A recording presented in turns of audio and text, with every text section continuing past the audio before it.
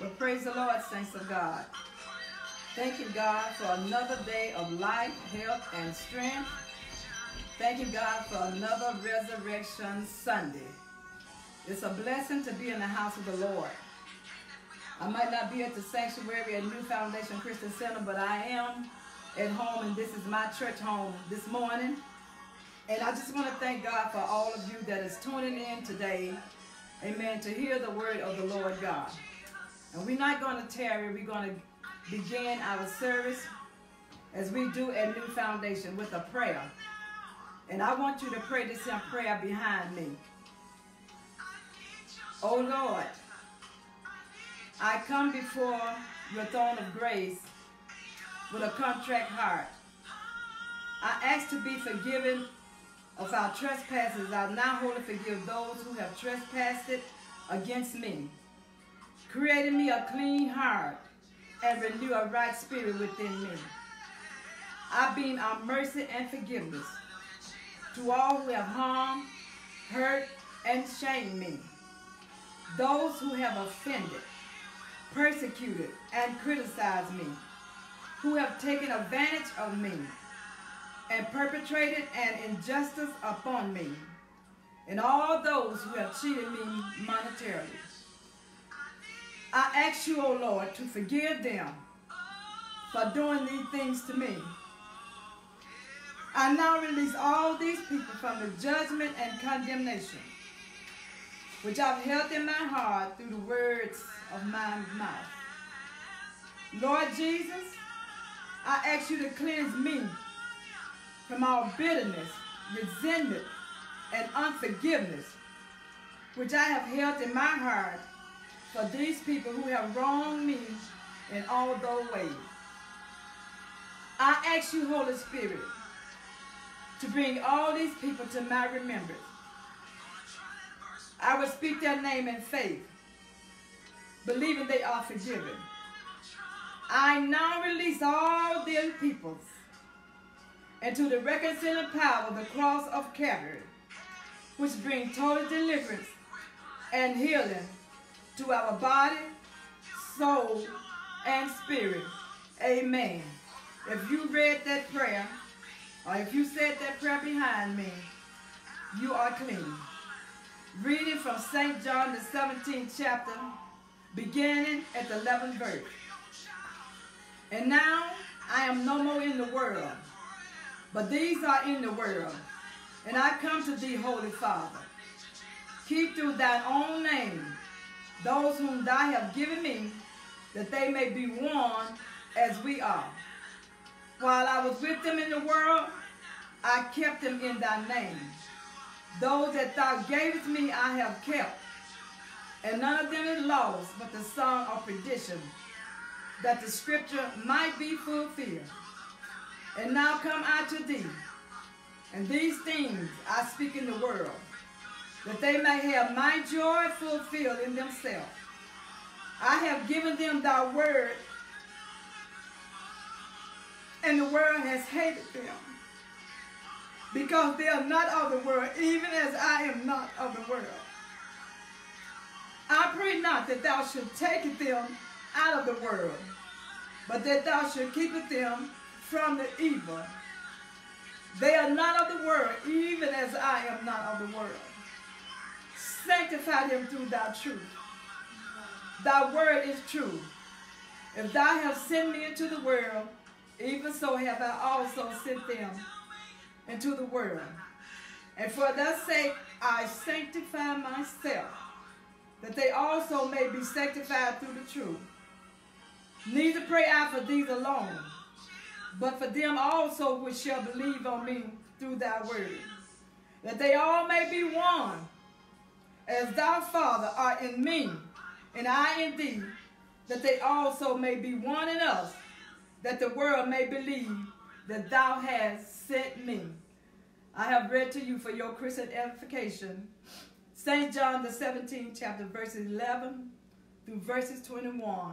God's word is already blessed. And at this time, we're going to turn it over to the hand of our anointed pastor as he brings forth the anointed word of God that you might be blessed on today. Praise the Lord. One more time. Praise the Lord. Put those hands together and give God a hand clap of praise.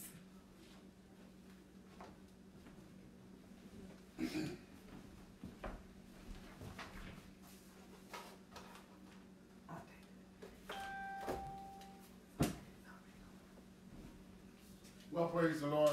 Amen. Greetings in the name of our Lord and Savior Jesus Christ. We greet you with love today, thanking God for another day. As I always say, it's a good day to be alive. Amen. So we thank God again that we can come and share with you from home. This is different, you know. And we want to say to those of you that celebrate Easter, happy Easter to you. Amen. I'm not a celebrant of Easter, but those of you that do, happy Easter to you. God is still good, still on the throne.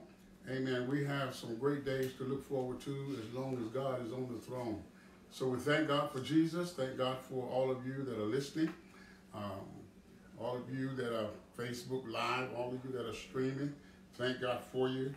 Pray that you will receive something from the Word of God, as well so as you will be able to read something from the Word of God today to encourage and lift your spirit. I'm not going to be on long today, just a few minutes to share a few things with you. It's a good. We're going through some tough crises right now, tough times, amen, being quarantined in the home, but God is still good.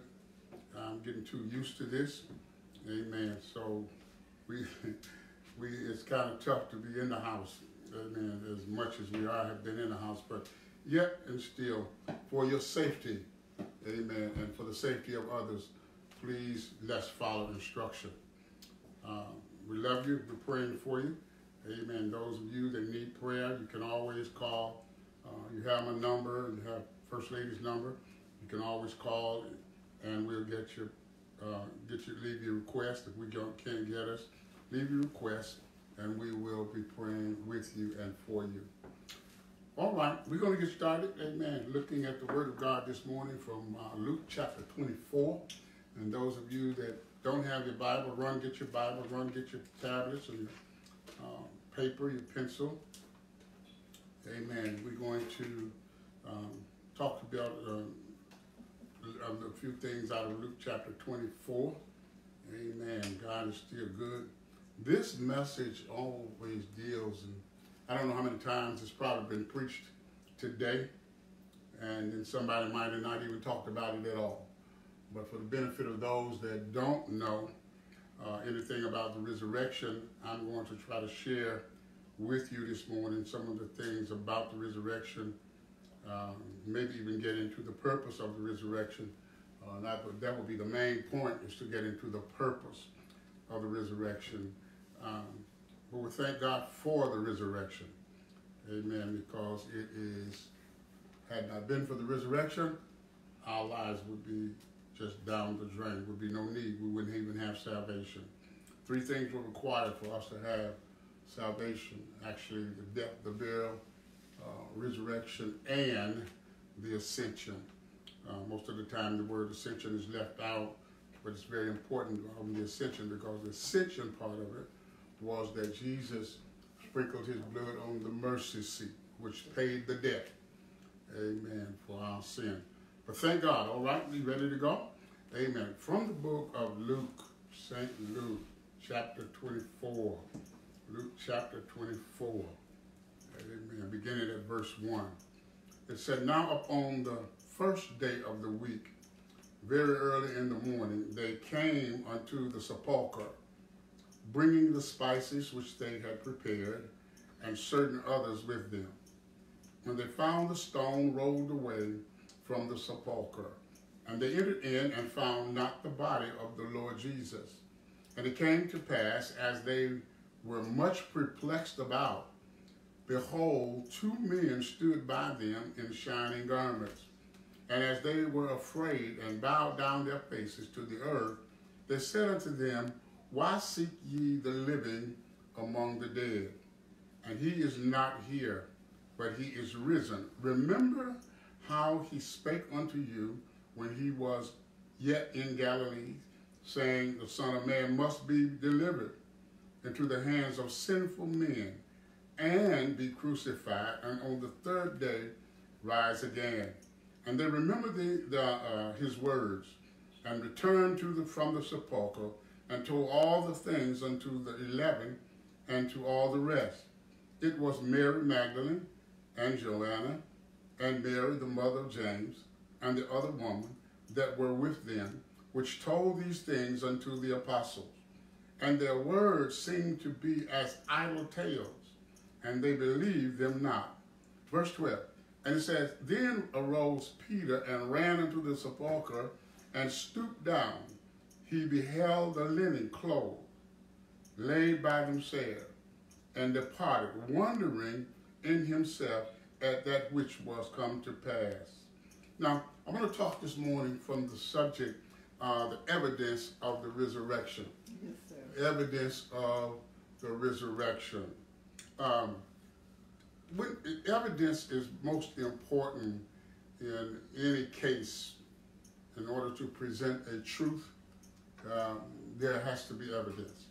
In order to convince anybody that you're trying to witness to, there must be evidence. Most of the time, as the disciples said, it came in and it looked as a tale, a feeble tale, because something had taken place here that was unusual. Something took place here that they never had seen before. Yeah, well, he said Lazarus. Lazarus was raised from the dead by Jesus, but who raised Jesus from the dead? It had to be God. So now, Lazarus was not the first fruits of the resurrection for the believers. Lazarus was his Lazarus. So Jesus did it in showing that he was the resurrection and the life, became the evidence through Lazarus. But now, his evidence for the resurrection for believers and the disciples that he followed, the evidence had to come through a man that died. So when we find here in the text, we find the tomb was empty. In other words, the discovering the empty tomb was the greatest discovery in human history. However, the great tragedy is that most people either are not aware that Jesus arose or do not believe that he arose. And that is really one of the big problems right now, that most people not even considering that Jesus rose from the grave. But he did. Whether you believe it or not, he did. It's my faith that I believe that he rose from the dead. So whatever your faith is and however you believe it, that's up to you. But when we look at the text in verse 1, it says, on the first day of the week. That has been an argument amongst people for days and times, or what is the first day of the week? How do we know this is the first day of the week? Well, when you look at the text, you actually have to see that the first day of the week was actually Sunday. Now, if people say, well, what about the Sabbath? The Sabbath is the seventh day of the week. Sunday is the first day of the week. So in our culture, in our time, we celebrate the first day of the week. So now when we look at the scripture says that every man has to discover the fact for himself. The empty tomb and the risen Lord had to become a personal discovery in every man's life. Yes. Scripture says, upon the very first day of the week, early in the morning, yes, they came to the sepulchre, bringing spices which they had prepared. Certain others came with them. You know, it's good to have somebody go with you when you're trying to prove something to people. Come on now. In other words, when you're not sure of something by yourself, it's good to have somebody going with you. The first day, let's go back to the first day of the week. First day of the week, the first day of the week. It said Jesus Christ's resurrection, the first day of the week, Sunday, was the day upon which Jesus arose. The day after the Jewish Sabbath, Saturday. It says this. Luke clearly spells out when Jesus rose, up on the first day of the week, very, very early in the morning. Yes. Jesus arose before dawn, before the sun arose on Sunday morning.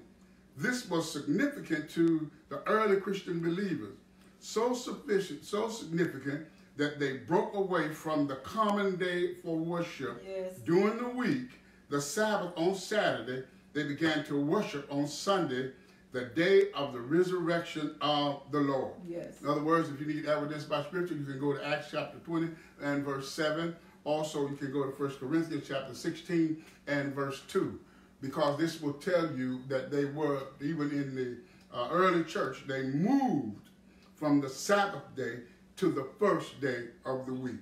You see, Jesus rose on the first day of the week on Sunday morning. This means that he had been in the grave 3 days, just as he said. In other words, he did not get up one day earlier.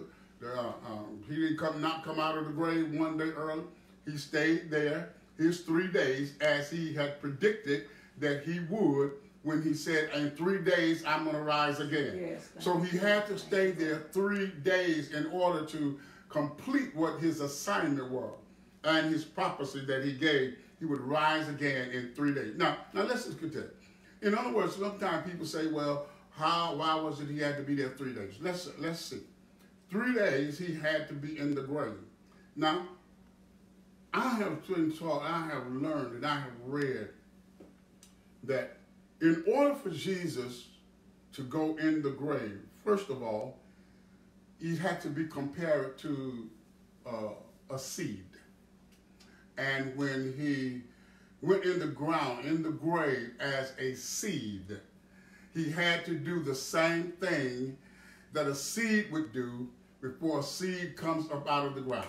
Many of you are familiar with planting anything. In order for you to get the harvest of something, or you to get the change of something, change takes time. Yes. We all know that. We all experience that change takes time. Now let's look at the seed. First, the seed goes into the ground. Mm-hmm. The seed germinates in the ground. Yeah. Once the seed germinates in the ground, the seed comes back different from the way it went in. Yes. In other words, it comes back with the same thing, with the same seed. It becomes a seed again. But it goes into the ground and germinates and come back different from what it was, the way it went in. So the ground had a lot to do with Jesus' transformation. In other words, being transformed from the old man to the new man, and from humanity unto spirituality. In other words, now he went in the ground as a man, but he came out as a spiritual man and was not the same. If you can remember, in one of the texts it says this. It says that when he told the disciples to go cross to the other side, he said, and he came walking on the water. Came walking on the water, and beyond that, their recognition, they did not know who he was. In other words, now because he did this at the Mount of Transfiguration, and they did not recognize him because he was walking in a supernatural body, because the natural man cannot walk on water. So the natural man could not walk on water. So now Jesus comes walking toward them on the water. They're in the boat. Jesus walking toward them on the water. And they did not recognize who he was. In other words, they said, what is it? Is this a ghost? No, it's not a ghost. It wasn't a ghost. It was still Jesus. But at the distance, the closer he got, the more they recognized. Now, look at this. Look at this. Look at this. He came near to the point where he said, Peter saw him and recognized him and said, Lord, bid me to come. Watch this. This kind of blessed me.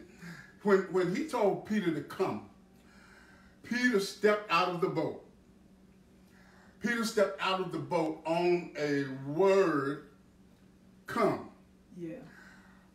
I believe, and I could be wrong, but I believe that in the time that the word reached Peter, the word come reached Peter, I believe that the word transformed a supernatural power into Peter, where Peter was able to walk on the water. Now, it might seem a little bit strange, but we have to look at some things that God does in the supernatural. And when he does things in the supernatural, it is totally different.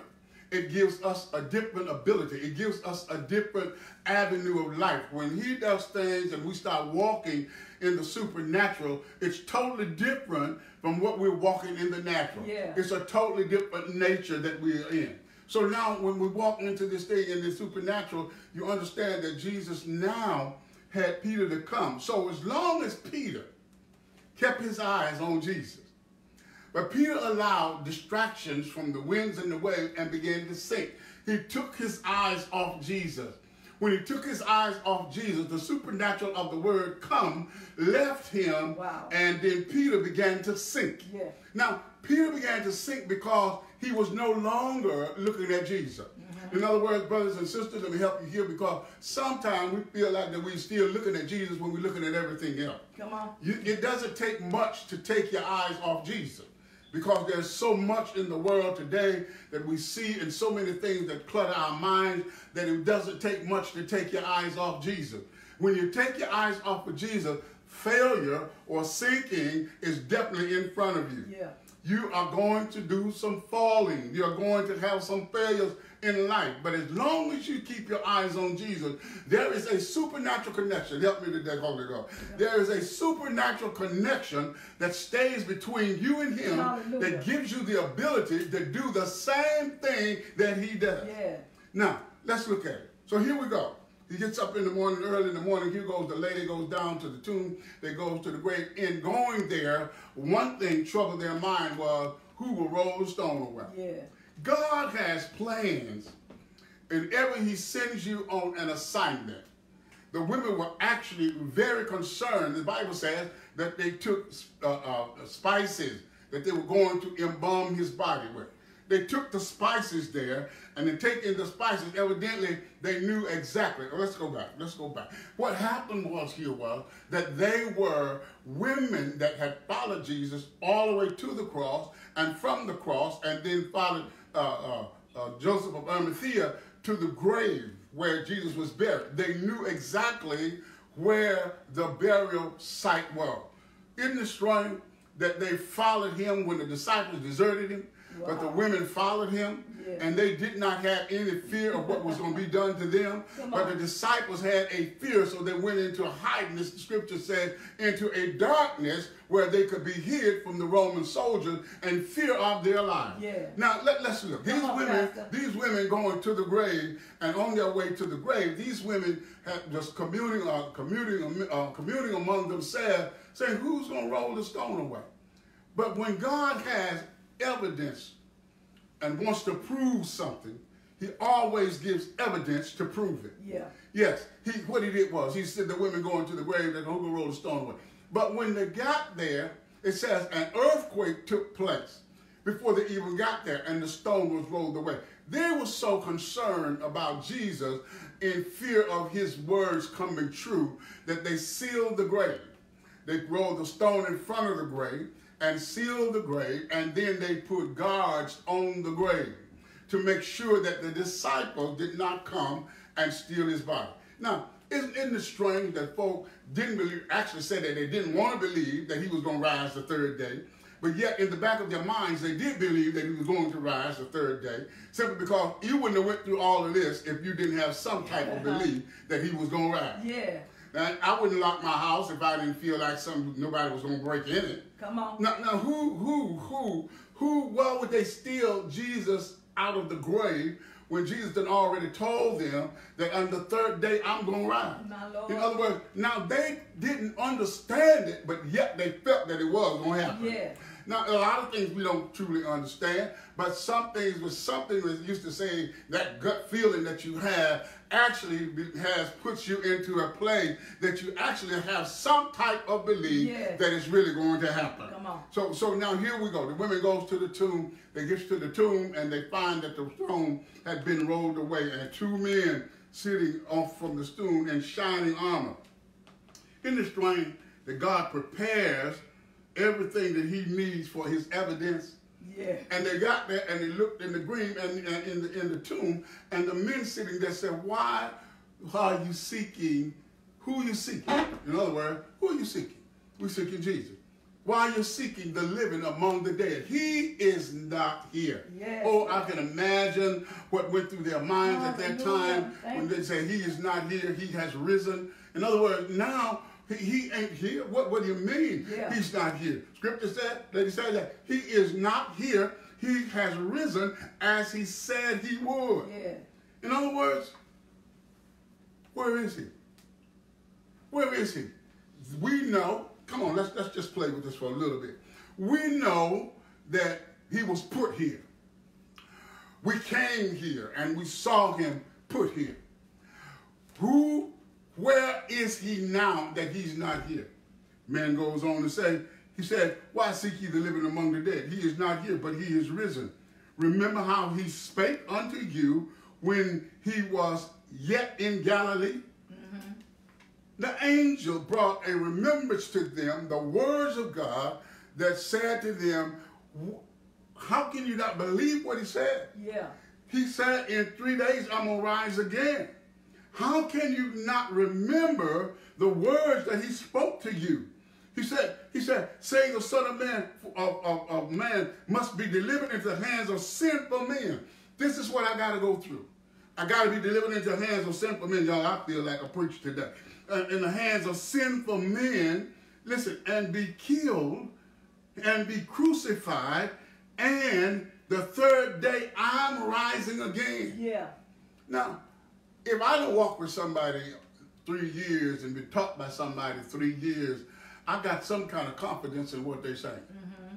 In other words, if I've seen somebody work miracles and cast out devils, and one of the ladies that was there had 7 devils and had been cast out, and yet she still is in awe, because not in fear, but in awe, because he was not there, and they knew they put him there, and they had been purchased oils and spices in the evening time so that they could get there early in the morning and anoint his body.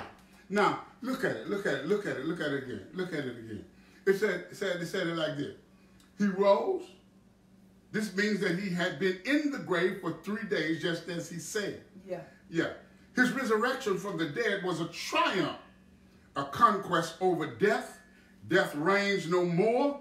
Its rule has been broken. Yeah. Yeah, the rule of death had been broken, because once people die, they say that this is the end. Yeah. But this is not the end. Most of the time, it wasn't his end, because his assignment was not complete. Can I just say that for 1 minute? His assignment was not complete because there were still some things he had to do. First of all, when he was in the grave, he had to transform. He had to be roll off. He had to, I will say it like this. I'm going to say it like this, and maybe you'll understand it better. He had to be like the seed. He had to peel off the outside so that the inside could come and do what it's supposed to do. Yeah. No seed goes into the ground and keeps the same body. Right. The outward shell peels off. Y'all hear? If the outward shell peels off, then that inward part of the goodie or the grain, it becomes life. The outward died, the inward lived. And this is what happens in the grave, when Jesus was in the grave. The outward shell was peeled off. The humanity was the outward shell. It was peeled off. The lifestyle, the manhood, the humanity that he picked up when he came into the world is the part that peeled off. Now that spiritual part of him, that was the inner man, or the inner circle of him, the inner man in him, now comes to life. Yeah. Because it's now becoming new, and it's going to be a seed that is going to be productive in this world. Yeah. Now he has to come. Now even still, that seed is still being planted. I wish I had about 10 more minutes. That seed now is still being planted and is still bringing forth. It is still being productive. People are getting saved every day. This is why he needed to go to the grave. This was his need. He started on his way to Calvary from the first day he came into the world. He was on his way to Calvary. Yeah. But it took 33 years for him to get there. Yeah. Do I have any help here? And because it took 33 years for him to get there, folks thought he came here to stay. When he came, they looked at him and thought he was coming in the wrong. They looked for more than what he was. He came as a little baby, but they thought he was coming as a ruler. He wasn't coming as a ruler as they wanted, but he came as a ruler as God wanted. Yeah. In other words, he came to do something that had never been done. In other words, he came to preach the good news, the gospel. And that's what we're living on today, is the good news of the gospel. And the gospel is the only thing that transforms people's lives. If people's lives are not transformed by the gospel, that life is not transformed, and they do not have a life in Christ. Do I have a witness out here anywhere? Somebody holler back at us through Facebook Live, anywhere. Somebody say something. It said the first witness of the resurrection provides strong evidence of the resurrection. Yeah. In other words, here we go. It said they were actually witnesses of Jesus' death and burial. They knew he was dead, and they knew where he had been laid. They had followed along beside the possession of the tomb.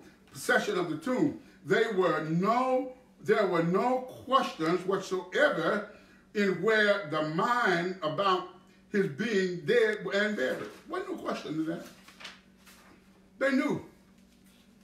But when you get to a place, if you know somebody lived here in a house, you got the address, you got the phone number, you got everything. And you drive up to the house, and the house is empty. And nobody told you that they had moved. He just told you before that I'm going to be moving. Yeah. In other words, I'm looking at this, so y'all pray for me out there. Because the Holy Spirit kind of taking me a little bit fast. If you understand that where you live at, you know where you live, or you know where your best friend lives, and when you get there, the house is vacant, and they told you all 33 years, they told you that I'm going to be leaving. I'm going to move. Yeah. In other words, all he was saying was, I'm going to move. I'm going to move from this old house to a new house. Hey, Lord. In other words, he needed to do that for us. Why did he need to do it for us? He said in the book of John, he said, I go to prepare a place for you. Yes, Lord. And I'm going to come again and receive you unto myself. Yeah. That where I am, you may be also. Oh, glory. So now here we go. This was one of the questions. It said there was no question whatsoever in their mind about his being dead and buried. They had purchased spices and had come to anoint Jesus' body. Apparently they had brought the spices Saturday evening. We just talked about that. And when Sunday, this is what after 6 p.m. When the Sabbath ended, they rose very early in the morning, the first day of the week, to go to embalm him. Watch this. They knew he was dead, and they cared. So they wanted to take care of his body just as loved ones care for the bodies of their deceased. In other words, look at it now. They were religionists who strictly obeyed the law. They were strict in the observance of the Sabbath. Their loved one was dead. Yet they would not break the Sabbath law even to take care of him. Luke 23:56. The women were obedient to the commandment of God. They were moral and truthful and would never think, much less consider, lying about the death and the resurrection of Jesus. So what Jesus did, he said, there were great stone rolled away from the entrance. Watch this. It says, stone rolled away perplexed the women. However, the stone had not been rolled back for the benefit of Jesus. That's the part I like. He didn't need the stone rolled away. Come on. It wasn't rolled away for the benefit of Jesus, but for the witnesses to the resurrection. In other words, evidence. Evidence is so important in this text. Because now, it wasn't rolled away. I just said the stone was not rolled away for the benefit of Jesus. It was rolled away for the evidence of the witnesses of the resurrection. When Jesus arose, he was in his resurrected body, the heavenly body of the spiritual dimension. And the spiritual dimension has no physical bounds. But the witnesses needed to enter the tomb to see the truth. In other words, when a spirit is like the wind. In other words, you can have the smallest crack in the wall, in your house, in the window, and air will come in. The wind will come in. Spirits does not need a stone rolled away. This new body that he had taken on did not need a stone rolled away. He could have gotten out of the tomb and gotten out of the grave without anybody saying any stone being rolled away. But God has evidence. He wanted to prove to them and show them an empty grave. Yes, thank you, Lord. Yeah, but when one part they said that Peter, they went and told Peter. Peter came and looked into the tomb, and he saw everything in the book of John, I believe it is. He said everything was laid out as it was when they embalmed it. The wrappings were still in place. In other words, the napkin that was placed on his face was still in place. In other words, they wrapped him like a mummy, but nothing. He just slipped right out of that because that was an outward garment. Didn't need that where he was going. The garment that he was now putting on was a heavenly garment, which was a spiritual garment which covered him and clothed him, and he did not need anything he wanted all evidence of the clothing to be there. In other words, God's plans are so unique that he wants all and everything to be there for his true evidence, the truth that is needed. Y'all, I come to tell you now, the truth that is needed sometimes has to become in an unusual way that people don't understand it. Oh, yeah. They see it and yet don't see it. They see it, but yet don't understand it. So most of the time, the truth is needed, and God was using an unusual way to present a truth to the people that they did not understand. He took the hands of man right out of it. After man's death and crucifying Jesus, that was the end of man's work. After Joseph Arimathea put him in the tomb, that was the end of man's work. From that point on, if you read the text, you'll find that now comes the angel, which became and began to roll the earthquake, rather, which man cannot cause. God caused the earthquake. This is what happened. Y'all look at it real good. You read the text, you read it wide open, you'll see it. What happened here is when man finished the work that he was supposed to do, God took control and completed the work that God had sent him to do. Yeah. So now what God does, he uses people into a certain manner. And then God goes show up. And in the end of what man can do, then God shows up and takes it on from there. In other words, now he takes his disciples, he sends them there. Peter goes down, looks in the grave, he goes, but he didn't go in. There was one of the other disciples that came with him. He allowed him to go in because he was the elder. Yeah. So he allowed him to go in, but they both had witnesses that he had, the tomb was empty. Yeah. That's all I'm trying to say today. Yeah. Is the tomb was empty, and the tomb is still empty because now he still lives in our heart. In other words, we don't need to go to the tomb. Yeah, we don't need to go to the tomb anymore. All we need to do now is believe. Come on, because now it has already been stated, it has already been proven through the evidence of Scripture that he has risen from the grave. Yeah. And if we don't believe he's risen from the grave, then our faith is in vain. Our laboring in the gospel is vain. It has no value to it at all. This is the part that the people of God must understand, that he's still Lord of Lords. And when he got up from the grave and went up into heaven and sit down at the right and poured his blood on the mercy seat and sit down on the right hand of God and said, Father, glorify thou now me. Yes, thank you, Lord. With your own self, with the glory I had with you before the foundation of the world. And the Father said, sit here on my right hand until we make the enemies our footstool. Yes. He had already took the victory over the last enemy that he had, which was death. I wish I had just a little bit more. He said he had taken the victory over the last enemy he had, which was death. Yeah. So now he said that Jesus Christ's resurrection, that was the body missing from the tomb. Was yet striking. They entered in and found nobody of the Lord Jesus Christ. They saw, contemplated that Jesus was not there.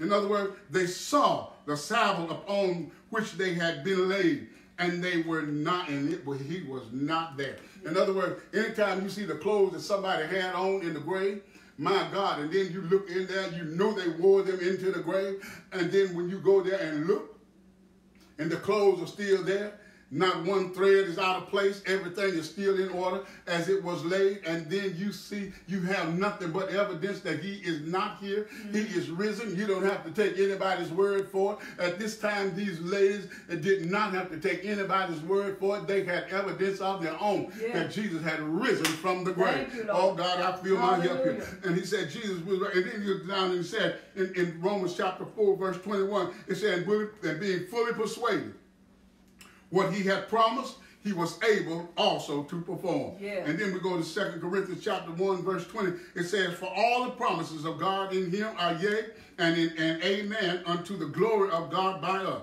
And then we go to 2 Timothy chapter 2, verse 13. It said, if you believe not, yet he abideth faithful. Yes. He cannot deny. Oh, God help me today. Yeah. Whereby we are given unto us. He's given unto us exceedingly great and precious promises, that by these ye might be partakers of the divine nature, having escaped the corruption that is in this world through Christ Jesus. Yes, oh God, I feel the Holy Ghost in his place. See, it's amazing to me how God do such great things in our lives, and still sometimes we act like we don't even know who he is. All right.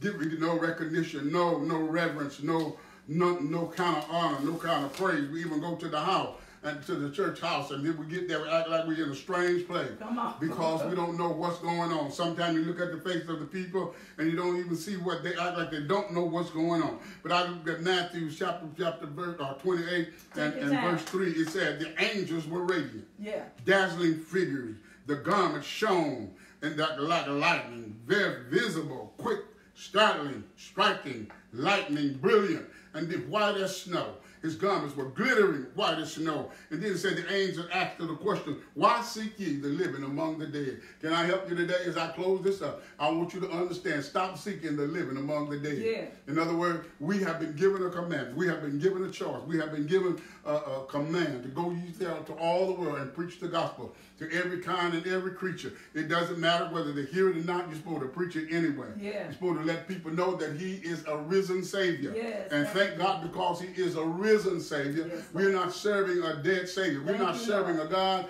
that we made with our own hands. Yes. Praise God for that. In other words, if I made him with my own hands, how can he have more power than me? I made him. He didn't make me. So we need to understand that God now is looking for us. We are still the seed. Yeah. Do I have any witness? Of the resurrected Christ. Yeah. And he's the first fruit of the resurrection. So now we have a resurrection in him. We have a resurrection in him. Somebody help me say, when he died, I died. When he rose, I rose. I'm in him and he's in me. And if we're connected like that together, God has looked out for us and kept us even in times when we didn't even know he was looking for us or keeping us. We pray sometimes, God, thank you for keeping me through seen and unseen danger. Yes. But God, I thank you today. Because you are the God. You kept us through all of this stuff that's going on in the universe. Even when we didn't even know we were being kept, you kept us. When we were putting our hands on things that we didn't know was contaminated, you kept us. You purified our hands because you put that supernatural power in us, and you said in your word that it will not come near our dwelling. And as long as it's come near our dwelling, wherever we go and we don't know that it's there and we step into it, I believe that you got a shield covering us everywhere we go. You got a hedge around us that the enemy cannot shake, cannot penetrate. Neither can he break it down. We are like the walls of Jericho. We are established in God, and because we're established in God, God has made it possible for us to live our life in peace and not in torment. Y'all bless y'all's heart today. I thank you for your time, and I'm done. All right, God bless you. Thank you so much. I love you, and I appreciate you. See you next time. Open the door. Invite to Christ. Invite people to Christ. I won't do that. I want to just get out of that for a minute and say we want to share with you. I don't know how many of you are listening that know Jesus Christ as your personal Savior, but if you do, and maybe you're not comfortable where you are in him, we would like to just tell you to give you the invitation to come on back to Christ. I know sometimes we get weak, we get weary in well-doing, but God is still the same God. And he's still waiting with open arms to claim you back and to restore you back to the fellowship. It's very simple. The age and time we're living in, it calls for repentance. And my brothers and sisters, you need to know that I need to stand in repentance. I need to be repenting every day, all day, because I might be unaware of some sin that I might commit it. I might not have the knowledge of it. And then some of us do have knowledge of some of the sins, and we just don't want to give it up right now. But let me tell you something. Don't give up anything. Allow God to remove it. Because if you try to give it up, you can go back and pick it up. But if you allow God to remove it, everything that God removes from your life, he fills it with his spirit. And this is the thing that we need to understand. I don't care how long you've been out of the will of God or whether you've ever been in the will of God. God still wants you. You're his creation. Oh, yes. And he still loves you. And he's just waiting on you to come back and turn your life around and give your life to Christ. Give your life to Christ. It's simple. Just pray this prayer with us. Amen. Just pray this prayer with us and you'll find yourself, and you believe it when you pray. It's one thing to pray it, but it's another thing to believe it. Yes. It's not hard. It's not hard to be saved. You just have to have the desire that you want to stay saved once you get saved. Once you start walking with Christ, you want to have the desire to continue to walk with Christ. Amen. Let's bow your heads with us. Father, we're grateful for all your many blessings today. We thank you for the word that you've given us, even though I'm rushing today. But I thank you for your spirit that is pushing me closer to draw nearer to you. God, I thank you that you have been Lord in my life for over 30-some years, God, and I tell you thank you for that. Thank you for the keeping power of the Holy Spirit. And God, I want the world to know, and everyone that is listening to know, that I haven't been right all the time.